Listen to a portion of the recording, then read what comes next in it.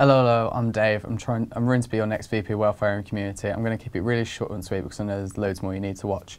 Main things I want to run for this year are mental health stigma. I think we've come waves and bounds with that, but I really want to focus on it again, especially men's mental health. Secondly, I want to focus on the counselling service because not everyone can be seen by the counselling service, unfortunately, at the moment, which I think is appalling and should be changed.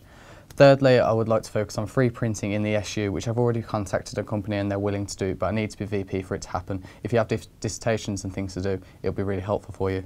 And lastly, I'd like to advocate a puppy and kids in room during an exam stress campaign, which will give one day an opportunity to play with them. It's happened in Aberdeen and it can happen here as well. So please vote me number 1 VP Welfare and Community, and I hope that's enough to convince you to vote.